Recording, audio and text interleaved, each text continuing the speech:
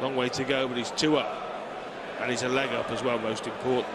He won't care how many maximums he hits or what the average is. Never been interested in those kind of facts and figures.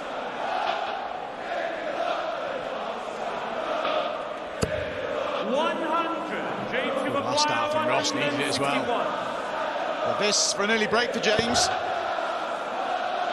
Disappointed. He's one of the best at doing this, just shuffling across and finding the target, and there he does it. Down the board now. Oh, he went for the 25. Just as I don't mind that shot to bring it to a single to double.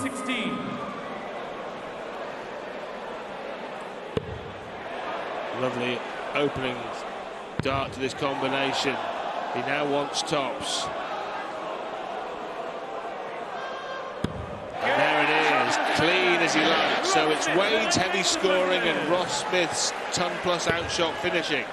Just as we thought it would be, Mark Webster.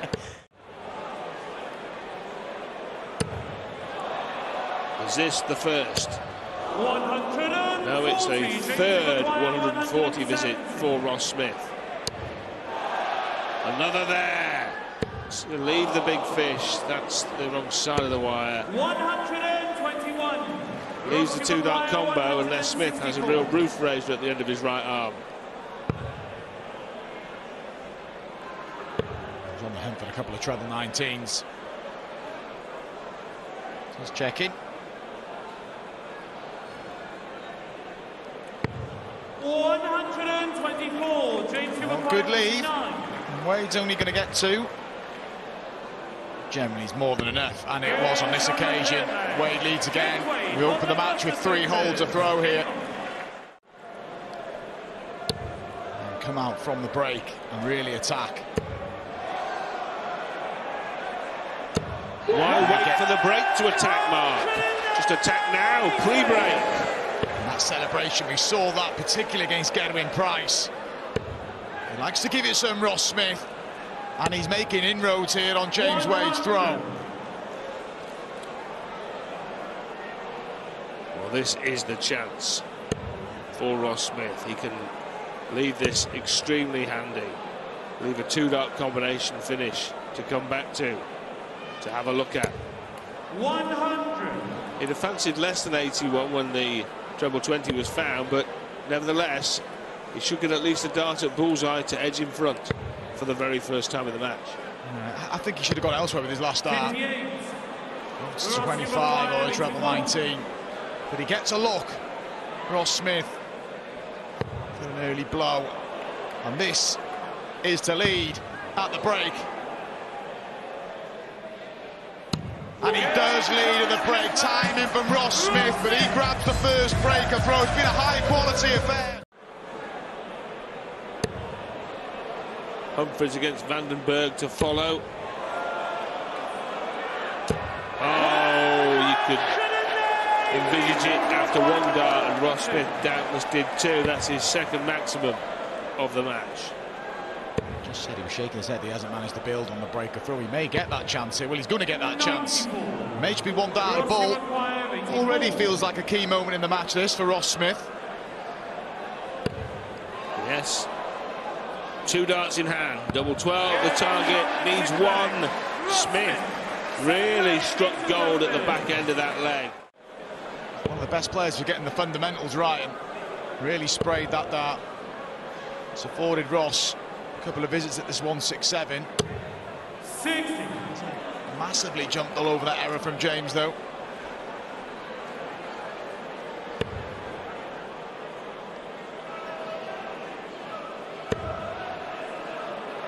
All these legs will count 1 in the final analysis, but you get the feeling this is going to be a very closely contested one and could seem significant to both players. Could even be one where they both have darts or darts at double. There's going to be one here for Ross Smith at double 16. And James Wade now plenty of chance at 120. Back James here, wouldn't you? If you're going to miss a perfectly James, and he has done, and uses the guide up to tops. And why are we not surprised?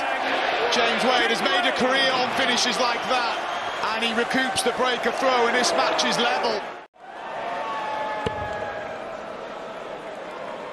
There's this Could be for a run of 4 successive legs for James.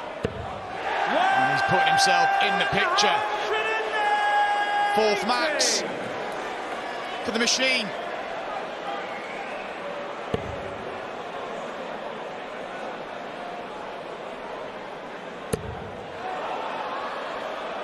Surely. 180. Huge passage of play coming here. Treble 17. Oh, what a shot this would be. And what a hit from James Wade. He hit a 120 earlier on in the match and give it some, but he gives it even more there. Welcome to viewers joining us on Sky Sports main event. We're in the middle of a thrilling World Matchplay quarter-final, the first of the night, between this man Ross Smith, who started off as the favourite, and the former World Matchplay champion James Wade, who leads here 7 legs to 5 in a race to 16 legs. As Wade bangs in his 6th 180 of this match. Outstanding display from the underdog here. It was needed as well. Smith was making inroads on the Wade throw. 60. James to acquire 101. Wade just wants to keep Ross at arm's length, keep holding his throw. Pins this. He's halfway to the semi-final, and he is halfway to the semi-final. James Wade. You could back James Wade at 66 to 1, but you'd have to be a real machine devotee to have been tempted. I don't think too many people were tempted by that, who really thought James Wade could win. But I'll tell you what, not only can he win this match, can he go on and win the tournament from here? Playing like this, he certainly can. A lot of things have to go his way, need a little bit of luck. But he's on course for a 4-leg lead here. Just staying up there.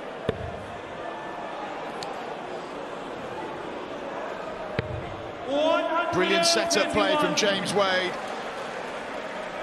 Again, leaves 36. He left it early on in the match, and double 9 bailed him out, and he hit it to book his spot in this quarter-final. This is key. This is for a double break. Double 18. It's not as spectacular as the last leg, but it could be just as significant. There it is. Double 9 bails him out again, as Mark suggested. And James Wade now, but he hasn't been able to have the time and space to strut his stuff on the Winter Garden stage. Wade has suffocated him up there. It's all James Wade. And Ross Smith went 4-2 in front. We were thinking maybe he was going on the charge to try and pull away. James is starting to dominate the match. Tops. Well, that would have been for a 4th ton-plus outshot of this match. An absolute exhibition of excellence on the finishing, but not quite this time. Ross Smith can't check out this, but he can leave it handy, because James Wade, coming back for double 10, he made a living out of finishing this. It's a good guide. He's going to have to go elsewhere. Well, this is surprising based on what we've seen in the match so far. Some crumbs have been dropped off the table by James Wade, and Ross Smith has got to turn him into a feast. Rustle up a recipe. Double 16. Brilliant shot from Ross Smith, and rare errors on the doubles from James. He knows he's missed the trick. They had control of this time. He maybe should be leading 10-5. That is huge. James looking to leave. Double 8. And that is now maximum number 8 for James Wade. And what timing. And again, Ross Smith is kind of feeding on scraps. Needs a big finish just to recover a break of throw. 96. James Wade, double 8. Ross Smith has a 2-dot combo if Wade makes a mess of this. If Wade makes a mess of it. No score. The only concern for James is not being as clinical and ruthless on the outer ring. He's offering opportunities to Ross Smith. Smith took one in leg 15, didn't take it in leg 16. Needs to take this, you feel. Not a million miles away. Both players have lost their dexterity on the doubles. James Wade, I think, has missed 10 in the last 3 legs. Just missed this one. Ross Smith has missed darts at double 5 in the last couple of legs, and he can't afford to miss. 13 in his match against Gedwin Price in the last 16. It's Wade who's been on top in the 180s. That's now into double figures. 10 for James Wade. Down to 2 darts after 9 darts thrown.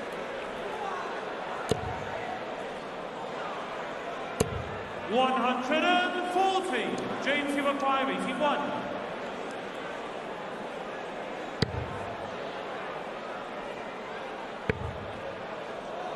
Double 13. 68. World Giver 96. Right, this is a big opportunity. He can't keep missing these chances, Ross Smith. He's had plenty in this session. Be double-double on double 19. It's not. He went hunting the treble. 56. He's left tops. James Wade. 13. Is it unlucky for Ross Smith? 5 leaves double 4 for the machine. The need machine. He goes 12. 7 in front. James Wade.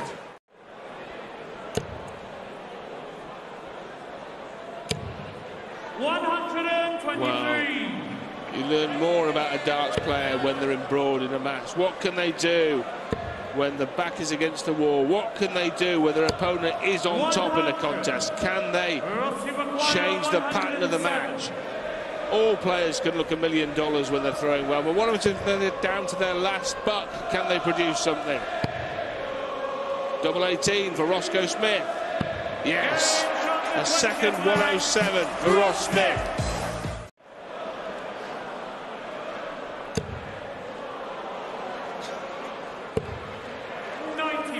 Needed that last one.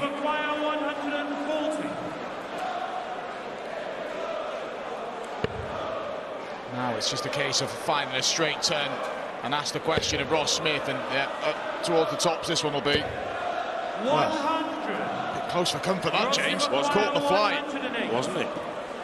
Well, he's had 2 107s. Can he add a 108? Well, he can. That's 12 of them. 96 left. Needed the treble. 52. Gets the break and then just not forceful enough in this leg, Ross Smith. Credit to this man.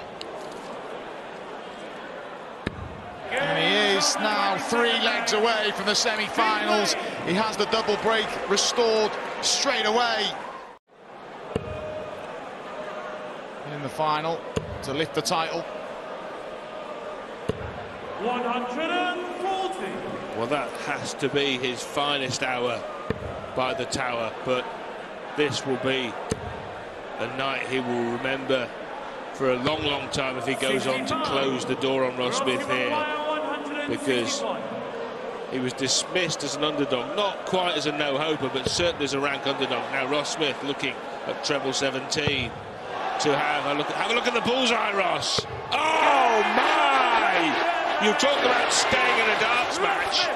That's how you stay in a match that you're apparently losing. Ross Smith roars back to close the gap to 3 again. Can that turn the Tuxton tide here in Blackpool?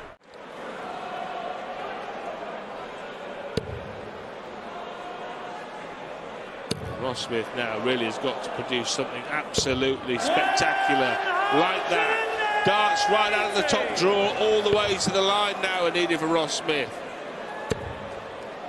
He needs a real purple patch here, Ross Smith. 140. Way down to 76. 15 dart legs are really what James Wade is looking for. That good steady level ton average will be enough, you would feel. And here James Wade, a 2-dart combination to go within a leg of yet another semi-final at the Winter Gardens. 16 will leave him a dart at tops. Cool, calculating and clinical. James Wade 15, Ross Smith 10. The machine on the brink.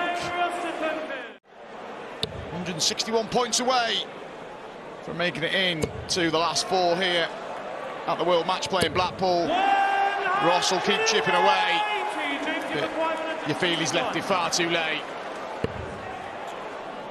No finish here, but it hardly matters unless Ross Smith can make it 5 three-figure out shots to stay alive. James Wade will be back for 61 if he can't. It was 61 he took out to complete victory against Nathan Aspinall. It was indeed.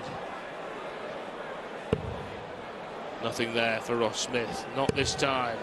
So James Wade, he defeated Danny Noppert, he dethroned Nathan Aspinall. Now he wants 11 in 2 darts to KO Ross Smith. Double 4. And that's the wonder of Wade. The machine magnificent as he dismisses Ross Smith to reach a 9th World Match Play semi-final at the Winter Gardens in Blackpool. James Wade's night. Ross Smith had no answer. And Luke Humphries looking to make the semi-final for the 2nd year running. But now he's won what he's won. 123. And he is the world #1 world champ. Semi-final's no good anymore. Only winning is what he's after. Because he's decent, you know.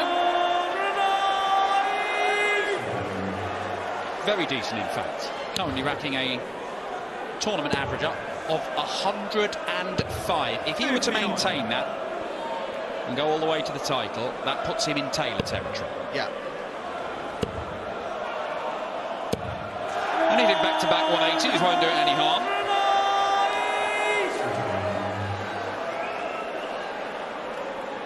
Decent enough start. This is the problem with Luke. He needs time to settle in. 97. Luke requires 60. This for an emphatic opening leg.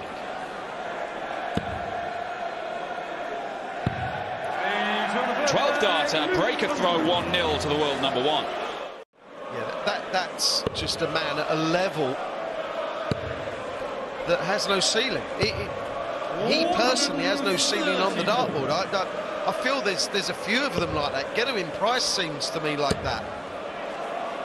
I know he's just been beaten, but I think Ross Smith could be like that. No finish for Luke Humphries, so Dimitri Vandenberg shouldn't be trying to take this out in the next 3 darts. Doesn't have the option in the end. 95. It's a decent setup. It's not exactly what he'd have been looking for. Because he may only get 1 dart at a double, and you do not want to go 3-0 down to the big boy. Especially with a 2nd breaker throw. Double 6. Surely you can use that one. Oh, wow, it's nowhere near. Yeah. You're right, Dan. That was a perler of a marker for him. Tops for 3-zip. Oh, my word.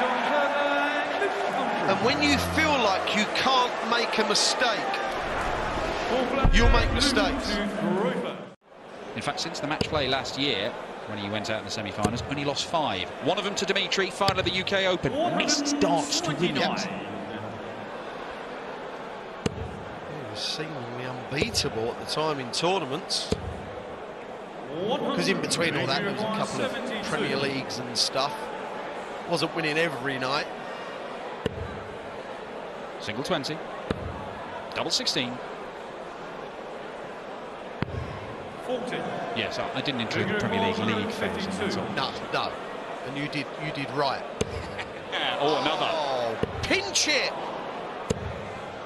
140. To go in the first break at 3-2, and let me tell you, at 3-0 down, Dimitri could not have envisaged this. 3-2 it is. He will feel like this is okay.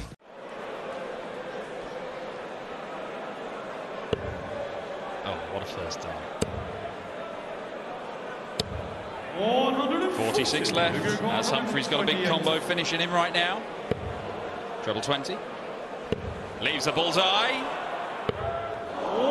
Not this time. Dimitri requires 46. To take the lead. He was 3-0 down.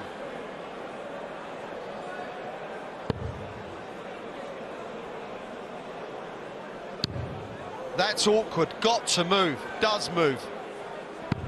Let me tell you, that is an absolute perler of a dart. That is so accurate after moving. That's incredible. It's a great marker for a 54. 56.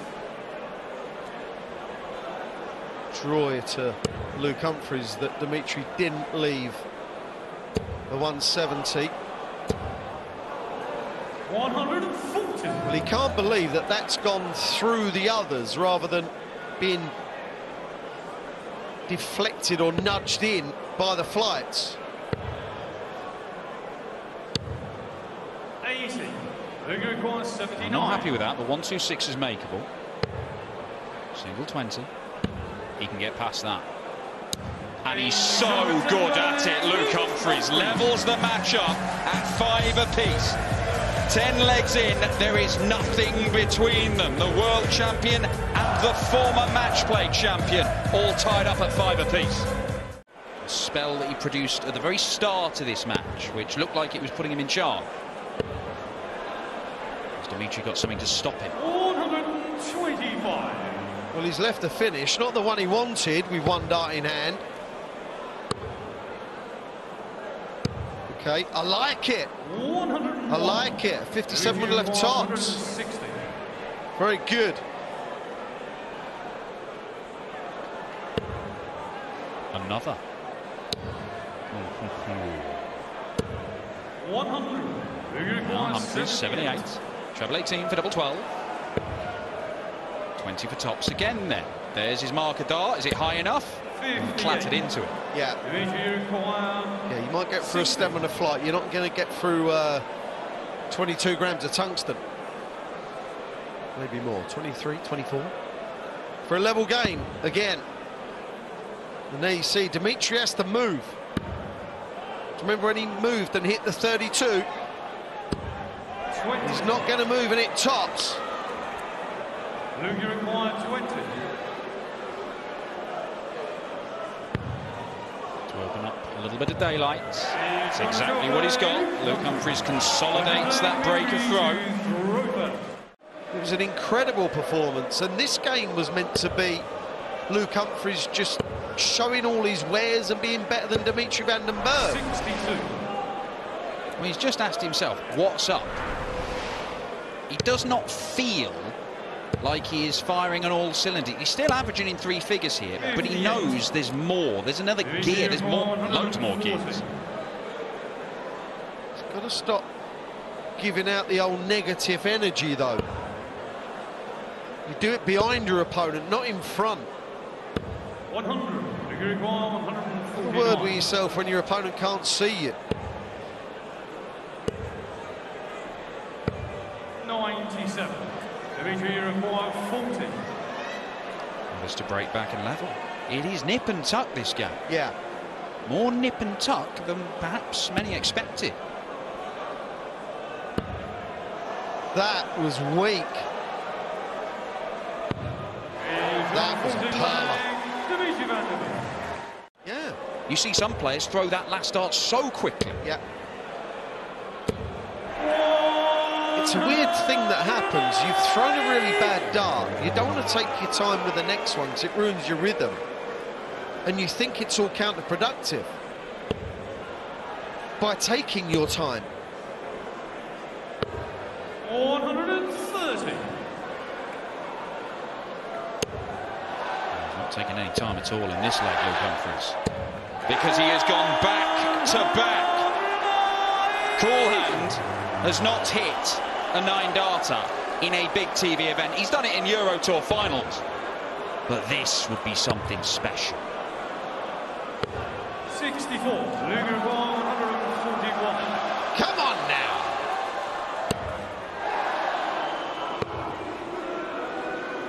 $39 for 32 or 51, whatever you fancy. 109. Dimitri 167. The 167 is always pretty good, isn't it? If your opponent's on double 16 for a 10-darter, Yeah. it's just the wrong side of the wire. He can't get it going. It's another 57 97. Luger for a break of throw and an 8-7 lead. That is very good from Luke Humphries. He knows, he's telling himself to wake up. He is not happy. In various other finals on the Pro Tour, he has been playing consistently world-class stuff, as you would expect of the world #1 and world champion. Yeah, some people become world champ and kind of think, oh, I've done that, that's great, and then have a bit of a lull. No, not this man. What a perler of a 60. Tonight, another treble in that visit will irk him. 51 for 32 is the plan. And the plan is executed superbly by Dimitri Van den Bergh. Luke Humphries is playing at a better standard than Dimitri Van den Bergh consistently, but it's not equating to more and more and more legs. And like quite rightly said, he's a little frustrated. 140, 115. This may not be straightforward. That's very nice, though. Double top. It was straightforward, it turns out, and it's 10-8. Dimitri to throw first.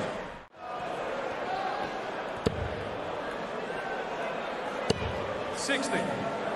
Could have brought the bullseye in second or third dart. It may not matter. It's a one treble combo for Humphries for 12-8. Can he find his way through?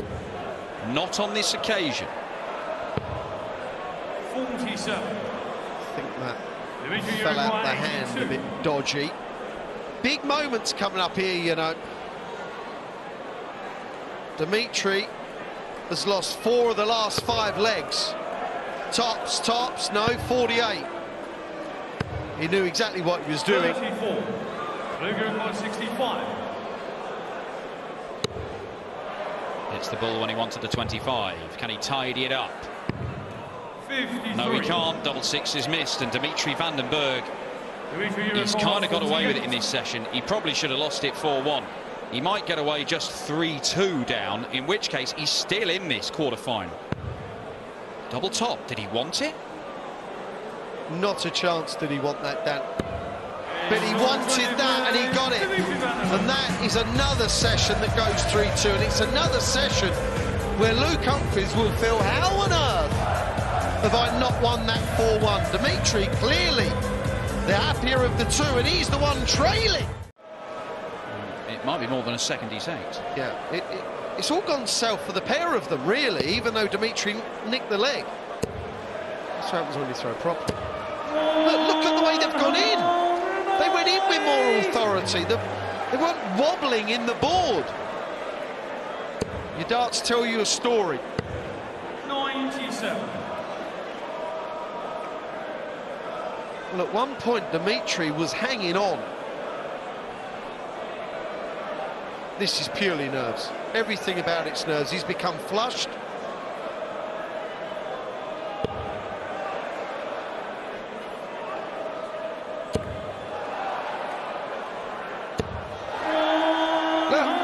It looked like he could not throw them properly. He has taken a bit of time. He's in back-to-back 180s, and he might turn this leg in his favour. Double 16. Humphries shuts the door. That is class. Look at this. Oh! He's given it the full Dimitri chicken.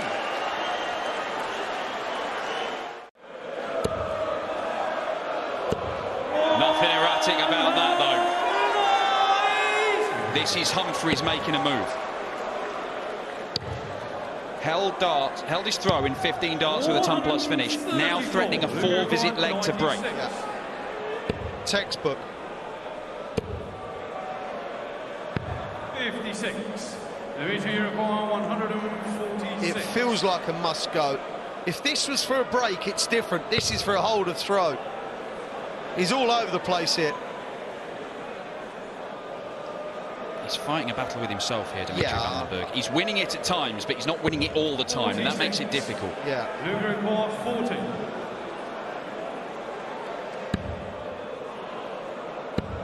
That was hard to come down from. It wasn't even a marker, but that was perfect. It's now 13-10. 66.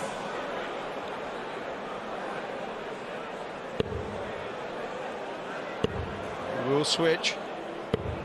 98. There's another dart where he didn't quite finish the throw. Credit to Dimitri Van den Bergh for holding it together in this leg. 140. You're going to go 164. Oh, again. For the bullseye. It is a 164. Surely that's a killer blow from the world champion. Dimitri Van den Berg has to leave something tidy.